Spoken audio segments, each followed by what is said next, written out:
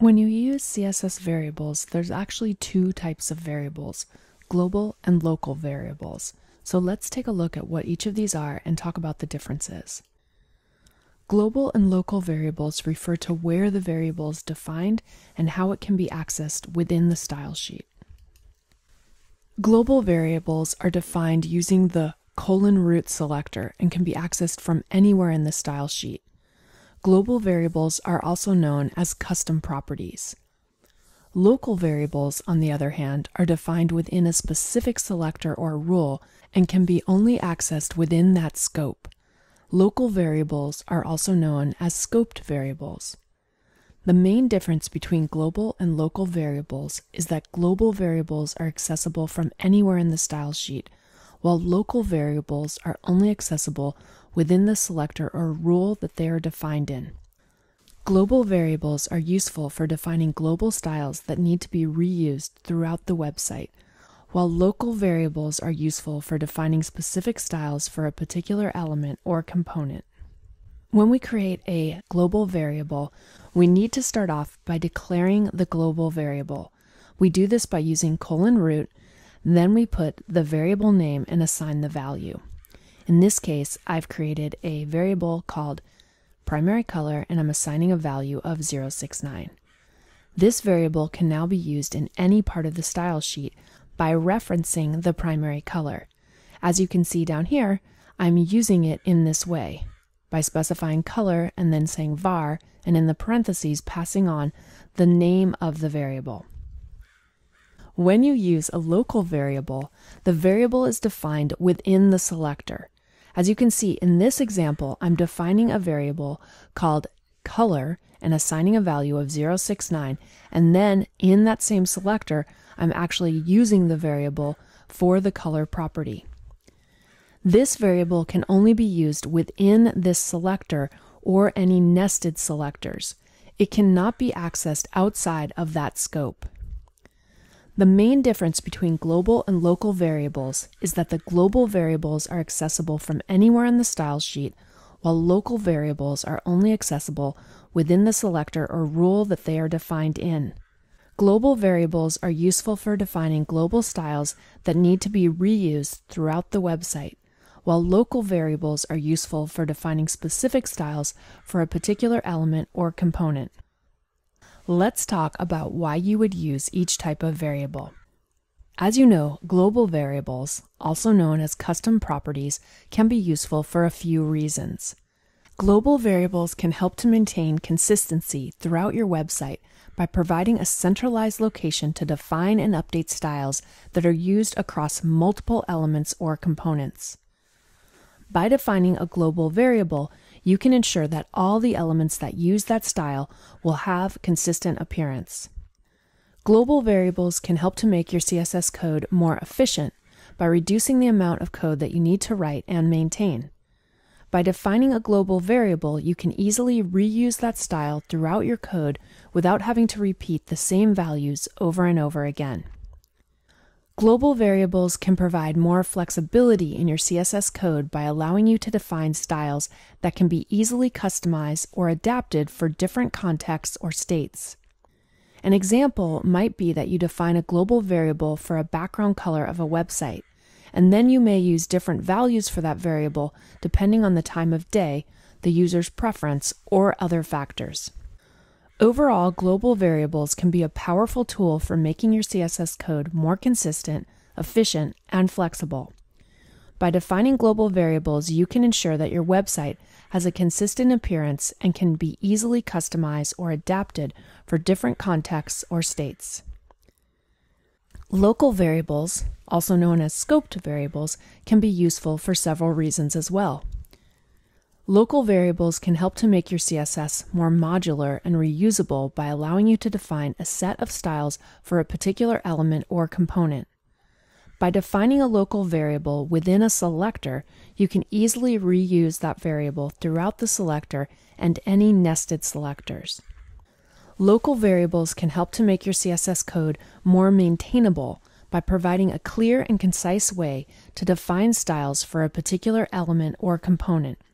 By using local variables, you can easily update the styles for a particular element or component without affecting other parts of your code.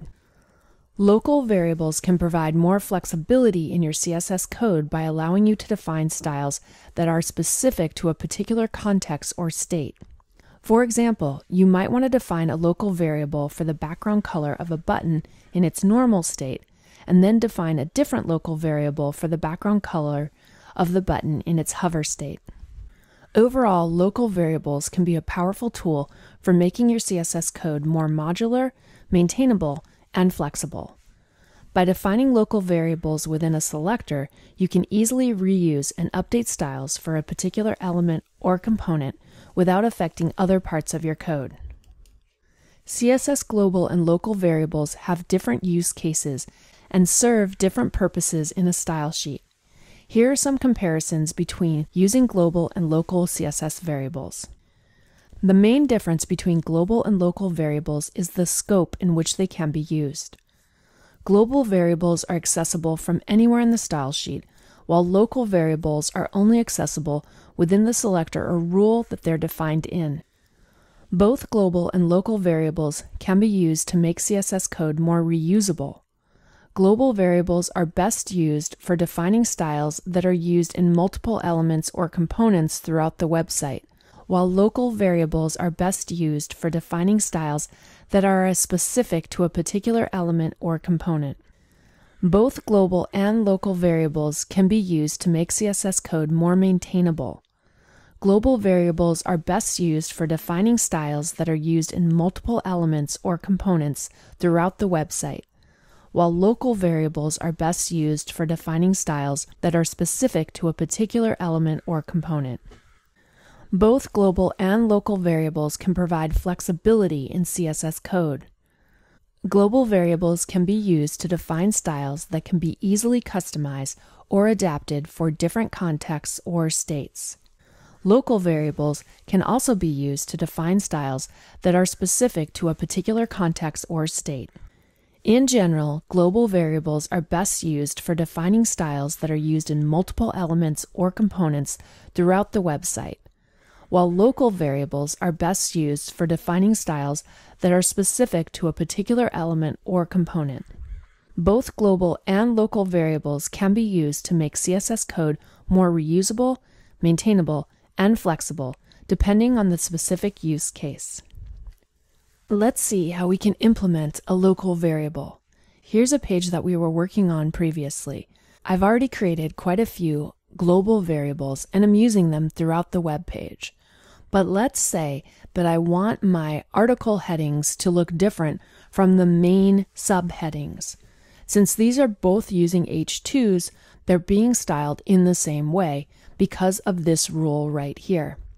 If we want to make this heading though look different, let's go ahead and use a local variable to do that. I'll go into my HTML, and as you can see, this H2 is inside an article with a class of container. I'll use that for my CSS selector. I'm going to use a selector of container H2. Now what we'll do is we'll go ahead and define a local variable within this rule. So what we're going to set is we're going to set the background color, and I'm going to specify the hex value is a slightly lighter shade of teal. Now in order to use that color, we need to go ahead and write the property of background-color, and then I'll go ahead and specify var, I'll use my dash dash, and we'll use the BG color rule that we just created. If we save our page and we refresh, you can see that the background color of this particular element has now changed to this lighter teal. In addition to that, let's go ahead and use one of our global variables to control the actual color. I'll go ahead and use my color property. I'll use var, and I'm going to use dash dash, and we'll use our typical background color, which is a lighter shade of gray. And as you can see, that's going to apply to this element. Now, if we try to use this BG color variable in some other context, let's come down to our button, and instead of using the background color of primary color, let's plug in the BG color variable that we created up above. If we save and we refresh, you're going to see how that color is not going to display. And that's because this is a local variable. It is only available inside of our container h2. If we try to apply it to something else on our page, it will not work. So as you can see, there is a difference between our global variables, which are available anywhere within our CSS, and the local variables, which are only available within this particular selector or any nested selectors that we might be using for this particular element.